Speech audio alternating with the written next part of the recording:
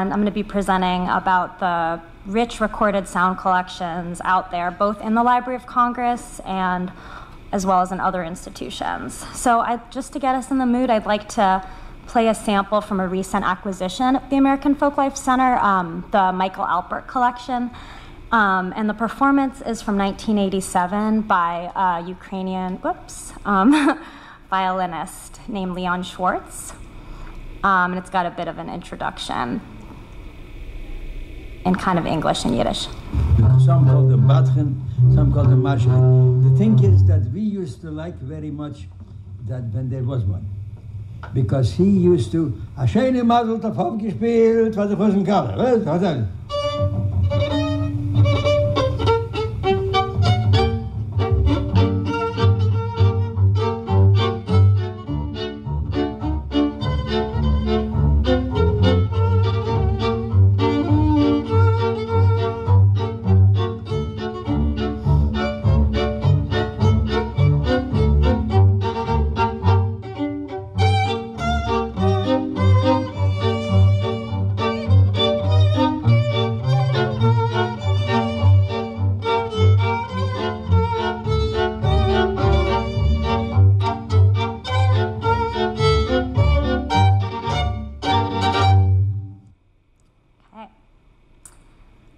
So I got interested in the topic of Yiddish collections because of a personal connection.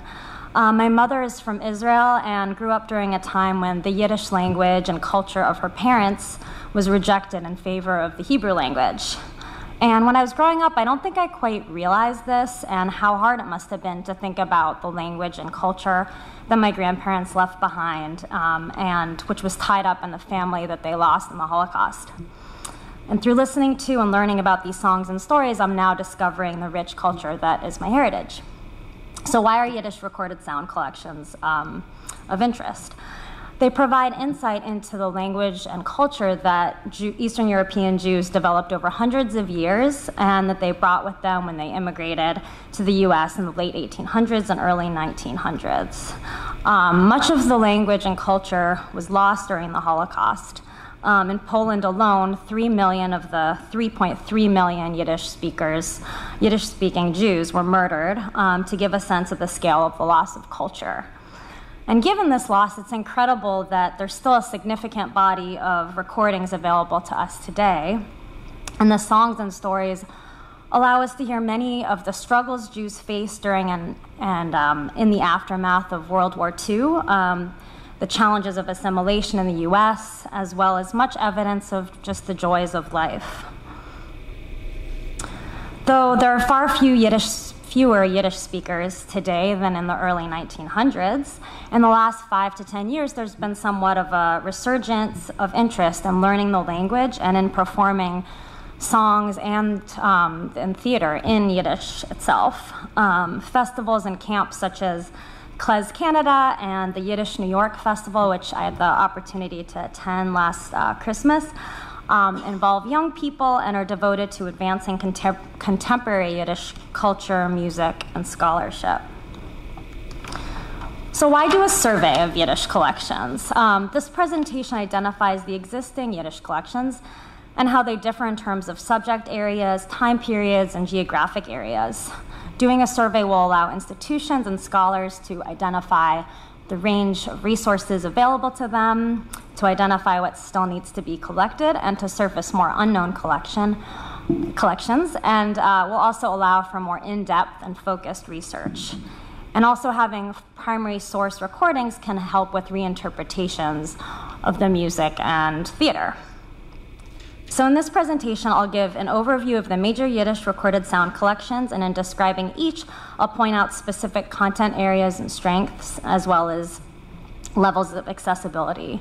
Then I'll describe overlapping collections between the American Folklife Center, I might say AFC, and other institutions. And then finally, I'll go into the Yiddish collections that are unique to the Library of Congress, emphasizing the existing collections at the American Folklife Center, as well as what's coming on the horizon in terms of finding aids, digitization, and access. So I'm going to stay on this slide for a minute. So this is a list. This list is what I've identified as the major recorded sound collections that have significant audio materials, saving the bolded ones for last, and I'll go into more depth on those. All these collections share several qualities. They often include many recordings, sometimes over 1,000, that cover a range of content from religious to secular, and folk songs and instrumental songs, as well as songs from shtetls of Europe. They all have some degree of accessibility, and the collections are often searchable and indexed in various ways. And now I'll point out some distinctive qualities of each. So the Milken Archive of Jewish Music is the largest collection of American Jewish music, and it's notable for its themed volumes of recordings that are commercially available on CDs and digitally. Accompanying each of their curated volumes is an in-depth essay about the musical theme or genre. They've produced a 50-volume set on the Naxos label that reflects the range of their holdings from, it's all over the map, from symphonic music to jazz to music for Jewish holidays. The Yiddish Book Center, in addition to amassing 1 million Yiddish books and working to regenerate Yiddish music and literature and culture, is notable for its audio archive of lectures by and interviews with writers and poets who visited the Jewish Public Library of Montreal between 1953 and 2005. So the Jewish Public Library was a place where refugees and survivors from Eastern Europe would gather, and it became an actual center for Yiddish literature and culture. And the recordings allow us to hear their, what these cultural figures sounded like, from their dialects and cadences. You can hear the wit that they used in the language and inflections that are only able to be expressed through speaking the language itself. The archive provides online and downloadable access to these 300, and now I can't remember the number, but to these talks by notable Jewish writers such as Isaac Bashevis Singer, Saul Bellow, and Elie Wiesel. The Robert and Molly Friedman Jewish Music Archive at the University of Pennsylvania is striking because of its database. It's got 25,000 entries that make it possible to search by song titles, composers, performers, and to compare different versions of songs, and to also discover unknown songs and spoken word from 20th century Jewish life. Florida Atlantic University Jewish Sound Archive is a central repository for mostly commercial Jewish music, which was gathered from around the world as part of the Judaica Music Rescue Project. Many of the recordings are digitized and available on the FAU website. The Fair Jewish Music Center at the Museum of the Jewish Diaspora at Tel Aviv University preserves and promotes Jewish music, including a lot of Yiddish music, from the museums, for the museum's visitors, so it's more of an experience when you're there, through interactive exhibits that allow patrons to browse through databases and listen to Jewish music from various communities. The National Sound Archives at the National Library of Israel also has a huge collection of both commercial and archival folk music, and they estimate their Yiddish collections to be about 1,800 hours. Many tracks are streamable at the item level through their catalog records. So now, yeah, I'm going to go into depth on these last three. So the Mayrant collection of Yiddish recordings housed at Mills Music Library at the University of Wisconsin was the brainchild of Sherry Mayrant, who is a scholar, klezmer musician, composer, and record producer. So Mayrant realized that there were missing generations of people to learn songs from, both due to assimilation after immigration and also because of the Holocaust. And in order to help fill that gap of material, she amassed over 9,078, including rare Yiddish recordings from the Soviet Union, South America, South Africa, Europe, and Israel. The immigrant collection is tremendous, both in its breadth of Yiddish commercial recordings from early to mid-20th centuries, and also in its level of access. From its in-depth catalog records with their titles in their original languages, along with accompanying translations and transliterations. Jeanette Casey, the Mills music library head, alerted me that with the help of Sherry Mayrent, who's here, by the way, that nearly, they've completed all the label scans, nearly a digitization of nearly all the audio files, and almost all the transliteration and translation work. They're also working to turn their metadata into MARC catalog fields to help create or enhance catalog records for WorldCat.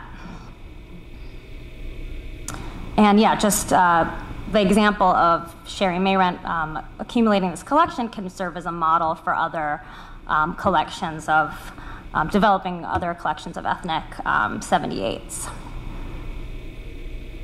The Mayrent collection also holds 11 of the cylinders that were inducted into this year's Recorded Sound Registry as the earliest known recordings of Yiddish songs dating from 1901 to 1905. And these are some of the first ethnically focused commercial releases.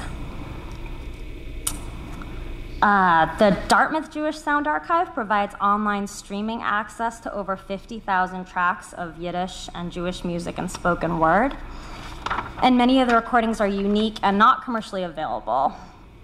The archive is notable because of its collaboration with the Jewish Music Research Center of the Hebrew University, which allows them to both share biographical, musicological, and sociological metadata and to enhance their descriptions of the recordings, which greatly increases people's understanding of the material.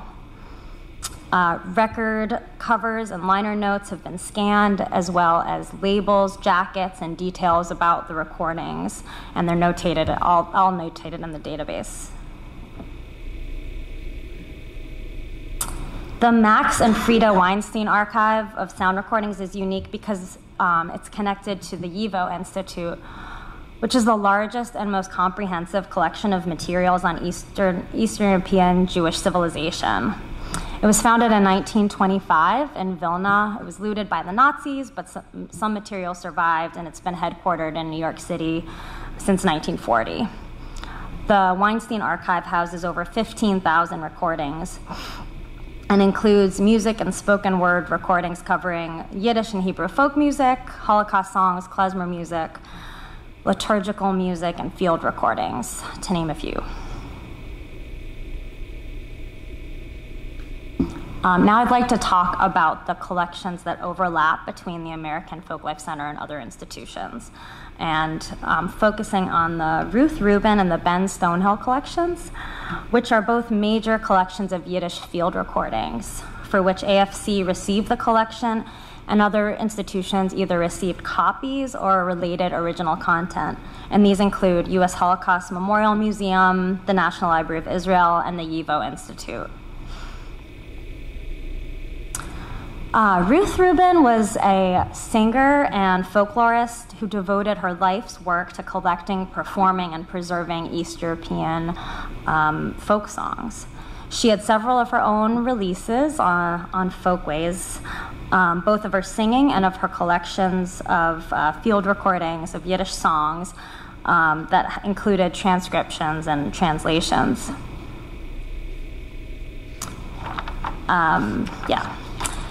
Ruth Rubin's collection of over 1,900 songs from about 1946 through the 1970s cover a wide variety of content. They include Yiddish ballads, Hasidic songs, anti-Hasidic songs, World War II songs, labor songs, and in addition to lighter songs like drinking songs, dancing songs, and children's songs. YIVO has created a tremendous online resource called the Ruth Rubin Legacy that makes Rubin's archive available for streaming and research. So this great online resource documents the post-war experience through songs and stories. And it's also become a valuable resource for musicians looking for unique Yiddish songs and repertoire. It's also a great example of an organization making an American Folklife Center collection accessible. And our archive actually encourages that. We often don't have enough technical support to put collections online that we'd like to. And at YIVO, they have more expertise on Yiddish subjects, which they were able to use to enrich the metadata for the online presentation. Another shared collection with other institutions is the Ben Stonehill collection. The collection captures the experience of Jewish displaced persons after World War II in 1948, at a moment when refugees were still longing for their homes while also adjusting to being in America. Ben Stonehill was a Jewish immigrant from Poland who was devoted to preserving Jewish and Yiddish culture and was a collector of songs. He learned that recently arrived Jewish DPs, displaced persons, were being temporarily housed at the Hotel Marseille in Upper Manhattan. This prompted him to borrow a wire recorder from the electronic equipment store that he worked at, and to haul it by subway from Queens to the Upper West Side in order to record the songs and stories of these survivors nearly every weekend that year. Stonehill collected over 1,000 songs and stories, and these reflect the emotional condition of these newly arrived refugees and show their resilience and also the healing power of connecting with each other through song. So Stonehill donated his collection to the American Folklife Center, and he personally supervised the wire recordings transferred to tape before his premature death in 1964. Since then, the collection has been digitized. When the Holocaust Museum acquired the collection in 2006, Brett Werb, the recorded sound curator, enlisted the help of Yiddish scholar and fellow at the Holocaust Museum, Miriam Isaacs, to sort through the nearly 40 hours of recorded sound. She curated, translated, transliterated, and categorized hundreds of the songs from the collection, and they're streamable through the Stonehill Jewish Song Archive webpage. I've got the URL there, but you can ask me if you want it later.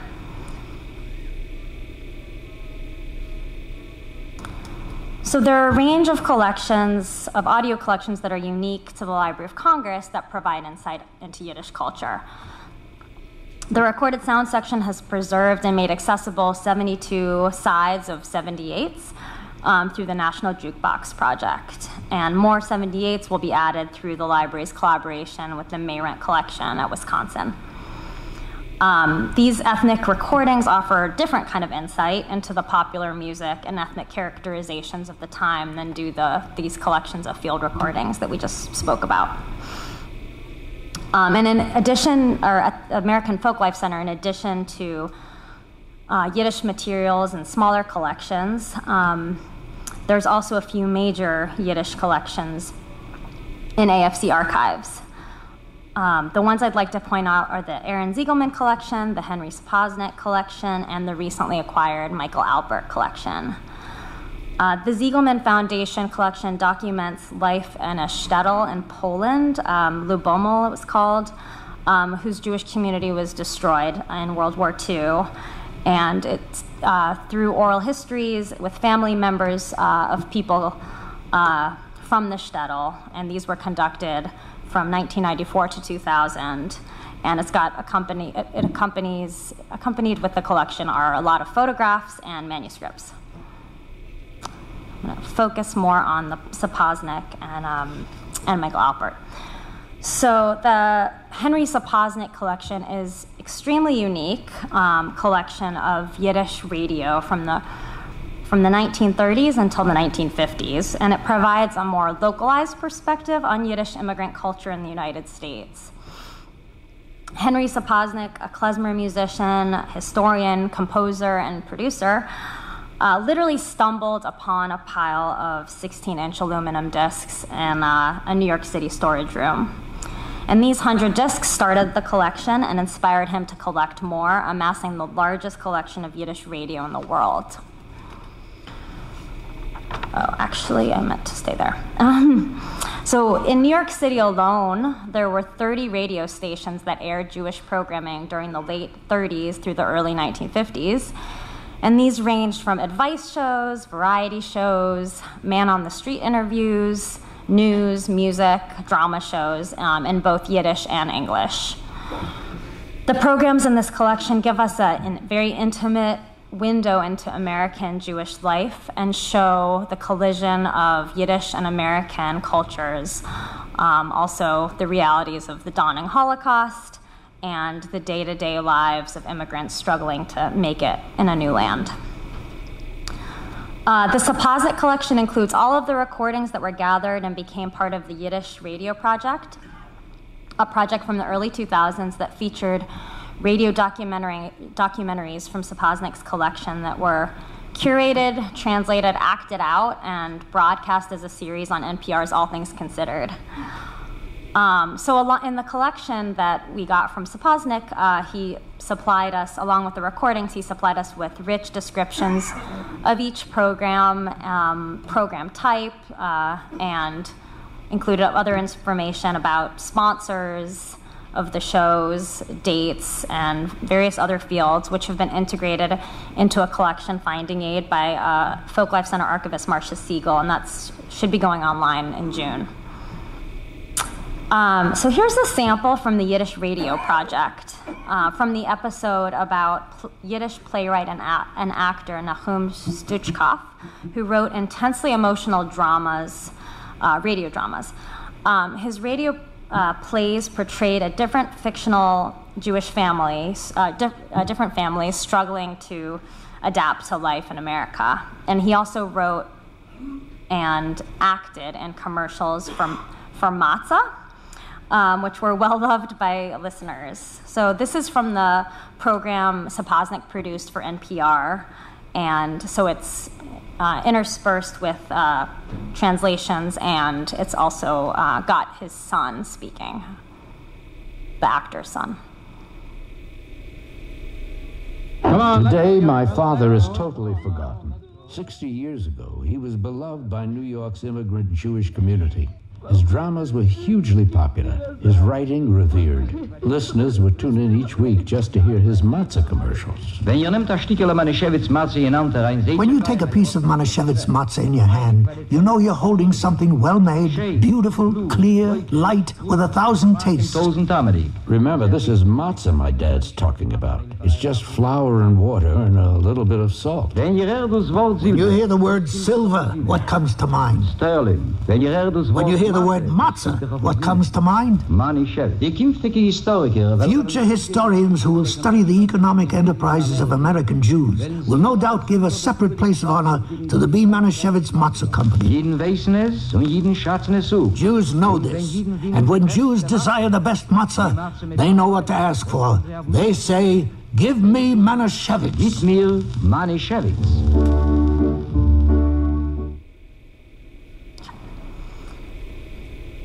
A recent acquisition for the American Folklife Center is the Michael Alpert collection, which documents East European-born Yiddish musicians and singers. So Michael Alpert is a multi-instrumentalist, singer, composer, dancer, knows multiple languages, and he was a 2015 NEA National Heritage Fellow. While living in New York and LA, and traveling around Europe, as a touring klezmer musician, Alpert recorded these Yiddish performers and musical masters who had greatly influenced his own music. That's Michael Alpert, and the recordings he made are of interviews, conversations, rehearsals, and performances with these musicians. Alpert often accompanied the performers on fiddle and was able to speak to them in Yiddish. So the Center for Traditional Music and Dance has mostly digitized the collection, and Alpert and his intern have been working on amassing a spreadsheet that includes many details and descriptions about each recording, and that's going to be incorporated into the collection's finding aid.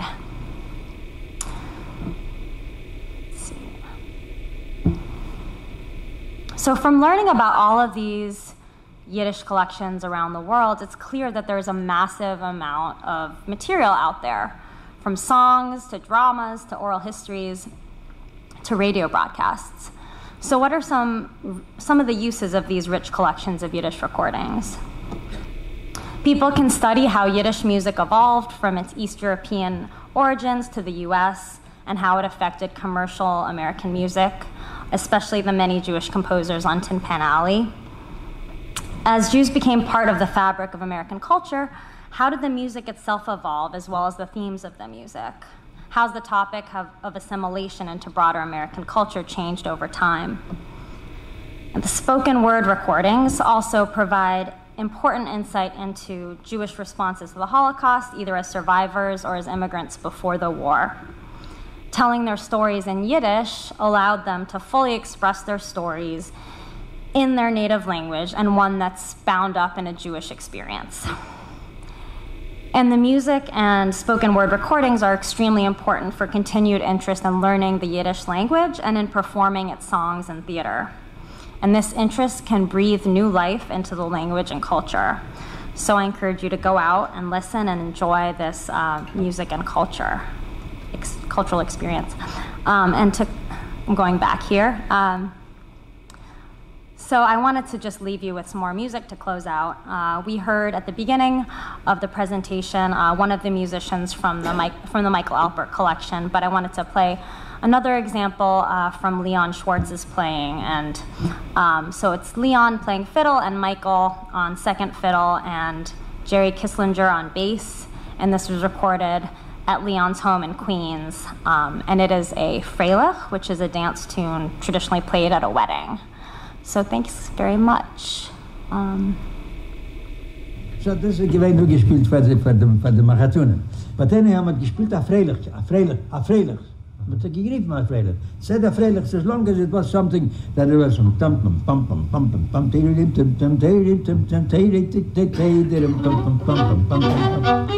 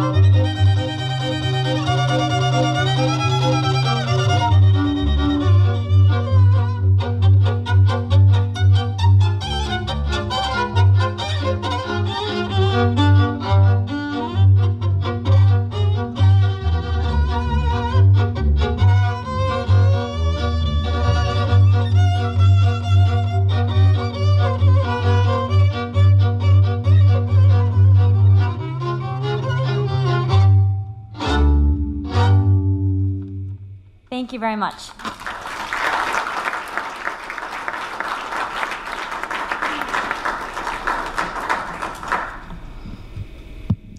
All right, any questions from Maya, Tim?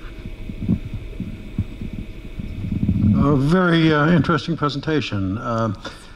I'm most familiar with the Dartmouth archive, and I know in that case a fairly shall we say, understanding legal department of the college gave them permission, the two professors who run that, to make materials available online with a restriction that you have to let them know in advance or apply to them, actually explaining what your use is going to be before you can then be authorized to access online. My question to you is, of all of the collections you were talking about, how many are available online, and are there restrictions like that commonly?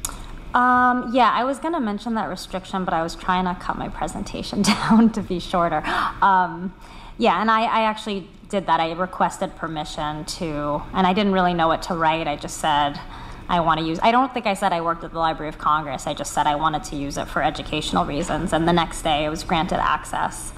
So that was pretty easy. I just want to see. So Yeah, Yiddish Book Center, they're completely downloadable, and so you can stream and download them for free. It's amazing. The Milken Archive, those are commercial, so it's you have to pay, but they're you can buy them, either download or get CDs. So the one at Tel Aviv University, no, that's not available online. I think you have to be at the museum, but there's access on site. National Library of Israel, a lot. I don't remember what the percentage is, but in their catalog records, often they link to digital files at the item level. Mayrent is extremely accessible. It's not downloadable, it's streaming access, right? And then I missed, Florida. I think the UPenn and Florida are, there's like a portion that's accessible online, but I'm not sure. So it sounds like maybe a minority of these are available to a scholar online. Is that fair? Some are, but many aren't. Yeah, I would say it's a percentage of. Is there any move to change that in our changing world of scholarship and access? I don't know. I don't work at these places, but I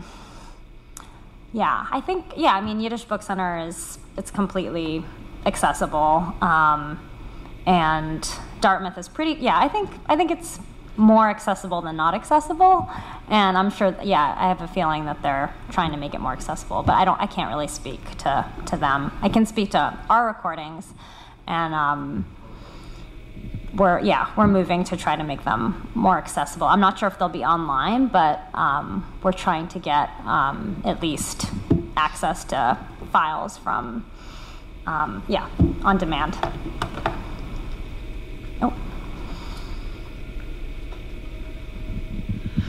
Just to clarify, for the Florida, they actually, anyone can visit that site and get 45 seconds of their recordings. And then what you would do is, if you, as a researcher, apply for a researcher status, you get full access to the tracks. And that's a free service. You just go in and make the request.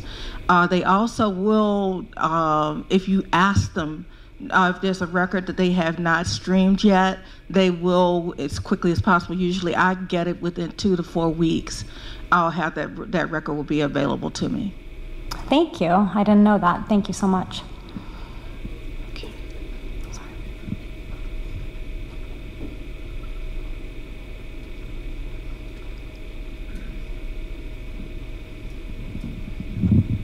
Just so you're aware, there's also a collector up in Buffalo, New York, who also does presentations, but he's done a lot of collection in this type of area with player piano rolls. His name is Bob Berkman, and he also does programs and things. He did a program at the 2018 reaction to the record at Stanford, so it's just another source. Oh, great. Yeah, thank you. Yeah, I'm sure I might have missed some major collections also. This is just what yeah. Just to follow up on the question here about yes, access, please. The Mayrent collection at University of Wisconsin in Madison. So we're hoping in the next year to get all of the tracks up, streaming, and we're in discussion with other places to have our material link back to our audio so that you can come across it in the Digital Public Library of America, for example, and potentially Europeana, maybe the National Jukebox, because one thing that our collector or donor, Sherry Mayrent, wanted was to have this material as accessible as possible.